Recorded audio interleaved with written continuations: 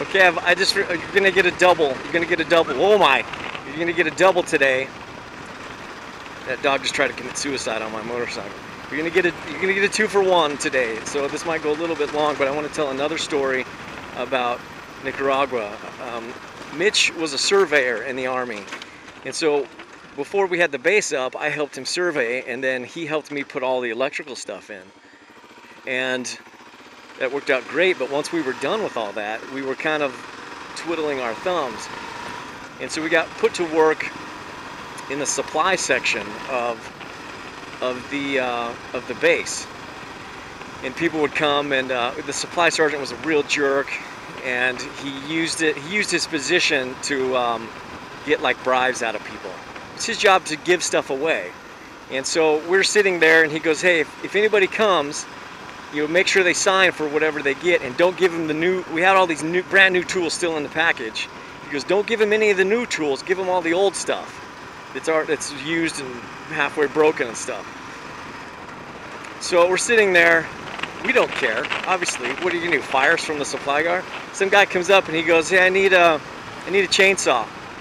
And I'm like, and I point. There were 6 chainsaws, brand new, still in the box, and I go, "Well, there's 6 of them." He goes, "Well, do I need to sign anything?" Or, I mean, we had some old chainsaws, and the guy specifically said, "Don't give out the new chainsaws."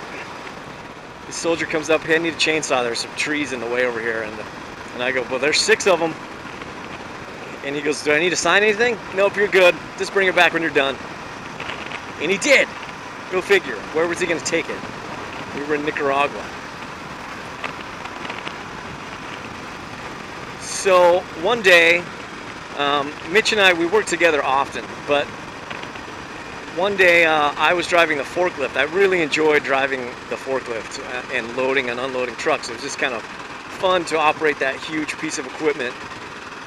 And so but I didn't have a license for it. So I was unloading this truck, and this captain came over to me, this officer. He was a captain, and he had a civilian guy next to him. And the civilian guy was some kind of safety management expert that the Army had hired. He was an American guy to come and evaluate the safety. So they come up to me, and they're like, "Hey, excuse me, do you have a license to operate this piece of equipment?" And I didn't. I just kind of I have a knack for operating those sorts of things, and I enjoy it, so they stuck me in there. And I said, "No, I don't have a license, but I'm training to pass the test. And my trainer is," and I told him, that really stupid guy that ordered me to carry the stick around, he was training me to operate the forklift, which was true. But the whole part about me training to take the test, that wasn't true. I just made that up so they would leave me alone and I could continue working. He goes, "Well," and they whisper back and forth for a second, and he goes, "Well, if you don't have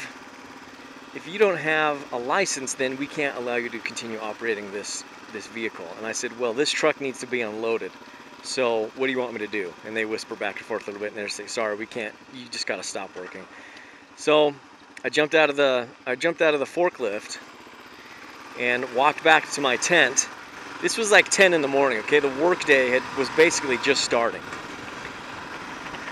9 or 10 in the morning, right? So I jump out of the forklift, I walk back to my tent, I change out of my uniform, I put shorts on, and I put this Hawaiian t-shirt on, and I just kind of, we had this makeshift shady area. We had taken a big tarp and strung it up between a couple of the tents, and I was just hanging out in the shade.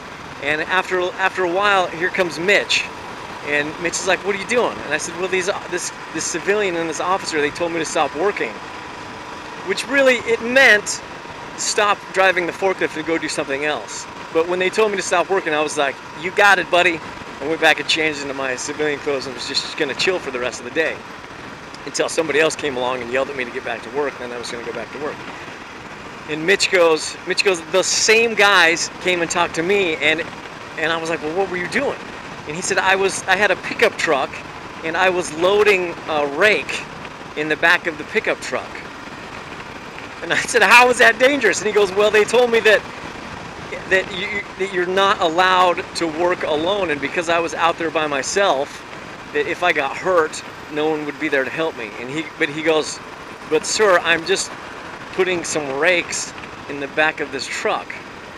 They're like, well, we can't allow you to continue doing that. And so he was on. He thought we thought exactly the same thing. As soon as they told him that, he came straight back to the tent, changed into his civilian clothes, and when we just kind of laid there catching some sun and reading a book or whatever. And a little while later, this same officer and civilian guy, they came walking past our tent, and both of us were like, oh no, this is gonna be bad. And rather than like act guilty or anything, I always just try to like play it cool. And so these guys walked by, and I was like, hey, what's up, sir? I waved to them, and they said, hey guys, how you doing? We said good, and they just walked away. So that was like, that's like a big lesson you can learn from being in the Army. It doesn't really seem like anybody expects very much of it. Like, it's so easy to just sit around, and there we were trying to work hard, trying to accomplish something, trying to do what we were there to do, and we got in trouble for it. And then we go and we sit down and we don't work for the rest of the day. And that's when those guys walked by and they were like, hey guys, what's up? And they were all friendly with us.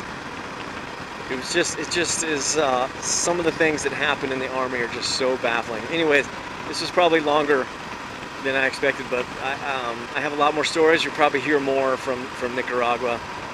That's a True Story Sunday. Signing off.